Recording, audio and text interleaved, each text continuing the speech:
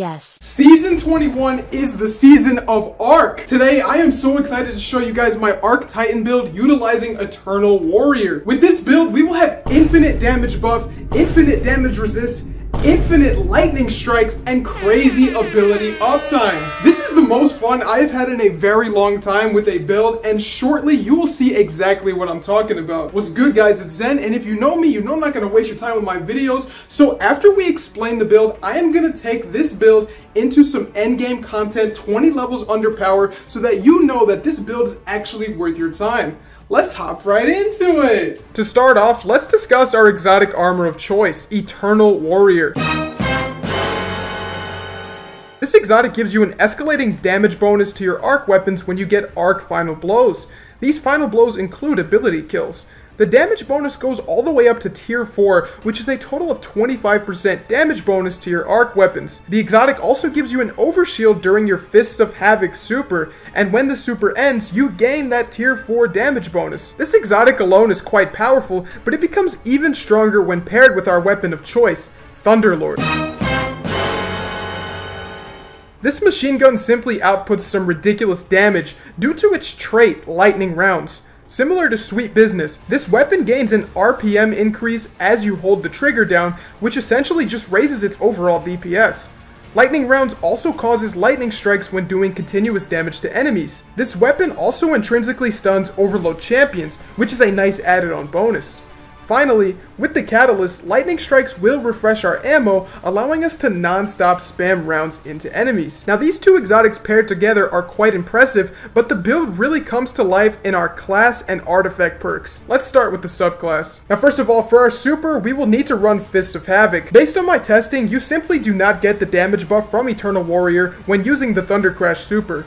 Apart from that, after its recent buffs, Fists of Havoc is quite decent. The super intrinsically stuns unstoppable champions with its slam effect, which is a great added-on bonus. For our class ability, we'll use Thruster for some quick movement. Thruster also synergizes with mods that we'll discuss later. For our melee, we'll use Thunderclap, and for our grenade, we've selected Pulse, as these are our best options for an ability spam build. Our first aspect is Touch of Thunder. This increases the functionality of our pulse grenades by having them create ionic traces as they damage targets. Our pulse grenades will also increase in damage the longer it remains on the field, which is excellent for melting champions. Next, we have Knockout. This aspect boosts the damage of our melee when we get an enemy low HP, and it turns it into an arc melee. Additionally, defeating enemies with melees starts our health regeneration and makes us amplified. This aspect essentially lets us get a bit of Titan punching going, which is a big part of the fun of the build. It also makes us amplified for these melee kills, which increases our movement speed, weapon handling, reload speed, and gives other buffs that we'll mention shortly. Now let's move on to the fragments. First, we'll take Spark of Recharge. This aspect increases our melee and grenade regeneration when critically wounded. As you can see, this bonus is quite substantial and nothing to laugh at. Next, we have Spark of Shock. This makes our pulse grenades jolt targets for a bit of free damage. This fragment synergizes with Spark of Ions, which reads, defeating jolted targets creates an ionic trace. Now, if you remember from earlier, this means that we will get multiple ionic traces from our grenades, since Touch of Thunder also gives ionic traces from sustained grenade damage. Finally, we'll take Spark of Magnitude to extend the duration that our pulse grenade remains on the field. Now, if you don't know, ionic traces follow you, and once they get to you, you get a substantial amount of ability energy back. This plays excellently into our ability spam, but it is just one of many buffs we have. Now with our foundation laid, it's time to turn this good build into a broken one by selecting our artifact perks. First, we'll take Amped Up, which extends the duration of Amplify from 15 seconds to 20. This doesn't sound like a lot, but it matters a lot when combined with future perks. For example, Thunderous Retort, which increases arc super damage by a crazy 30% when we are amplified. We also get 25% damage resistance while amplified due to electric armor. Shock and Awe will grant us even more lightning strikes when we get arc final blows of any kind while amplified. This, when combined with Thunderlord, will have lightning constantly striking down on our enemies, which makes for a crazy power fantasy. Finally, we have the perk responsible for the bulk of our ability spam, Lightning Strikes Twice. This gives us a 5-second dramatic grenade cooldown decrease after using our grenade. Additional arc kills extend the duration of this buff. With all of these combined, we are now ridiculously powerful. Now let's discuss the armor mods topping off this build. After that, I'll explain one last time every tool in your arsenal and how exactly you'll want to play with this build.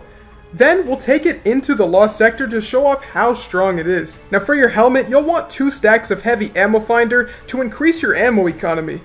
It is pertinent that we always have as much Thunderlord ammo as possible, as the gun is responsible for the bulk of our damage output. Next, we'll slot on Arc Siphon, which creates orbs of power for multi-kills with Thunderlord. On our arms, we'll be taking Grenade Kickstart to give us even more grenade uptime.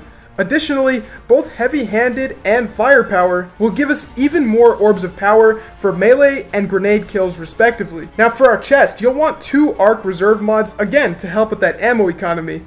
You can slot on 3, but I recommend your 3rd mod being Resistance that will help with whichever activity you're about to run. Now for your legs, you'll want Arc Scavenger again for ammo economy.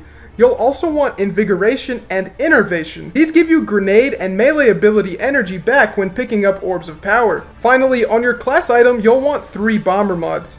This gives you a large chunk of your grenade back when using your thruster ability.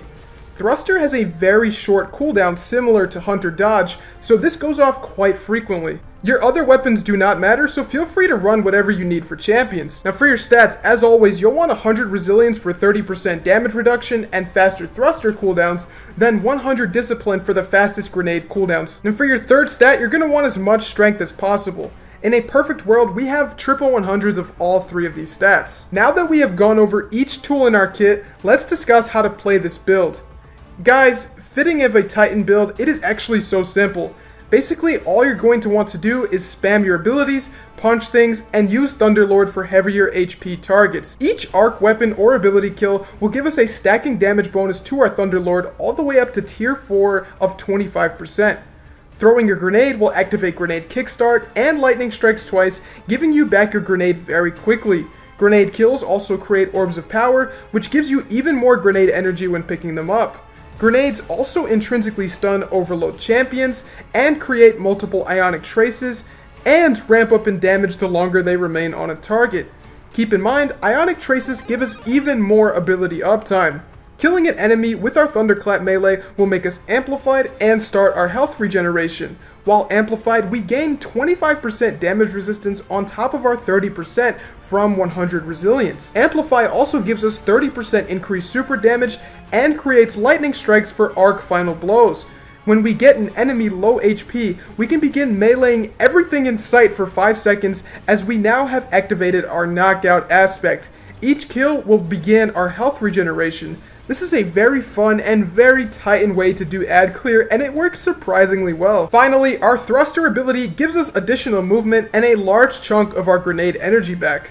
And now that you know what we're working with, let's prove just how good this build is by testing it in a Lost Sector while 20 levels under power. Okay, now jumping right into it, we are going to throw our grenade at this group of ads, and you will see how quickly this grenade comes back.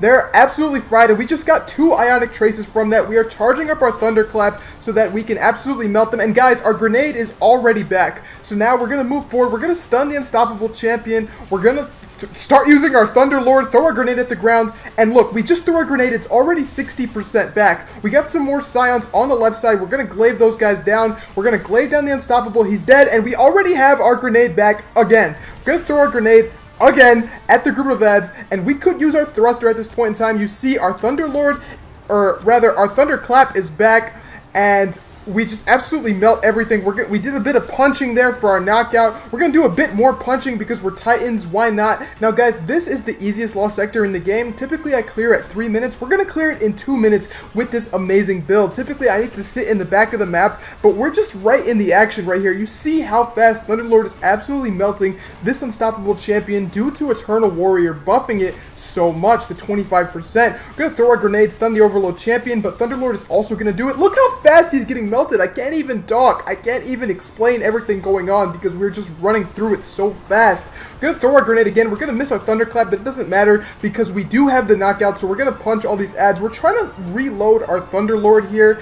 It does take quite a bit, but we are amplified, so that buffs a little bit. We're getting slowed down, but nothing can slow us down because of the strength of this build. Gonna throw our grenade again because we have another one somehow. Gonna use our shotgun because why not? We have the intrinsic overload, so all we really need is the unstoppable glaive that frees up our shotgun slot, and we're gonna melt the overload champion before I can even see what's going on. And at this point in time, we're gonna deal with the boss. We have the 30% damage buff from the artifact mod, and on top of that, this entire time we've been having lightning strikes because of shock and awe. Guys, this build is absolutely amazing. It fries everything. And that's about it, guys. Give this build a try today. It will not be as good when the season ends with the artifact perks leaving. If you enjoy this type of content, be sure to subscribe as I post Destiny 2 guides every single day. I have this goal of hitting 10,000 subscribers by the end of the summer, and if everyone subscribed, I would hit that by the end of the week, which would be wild.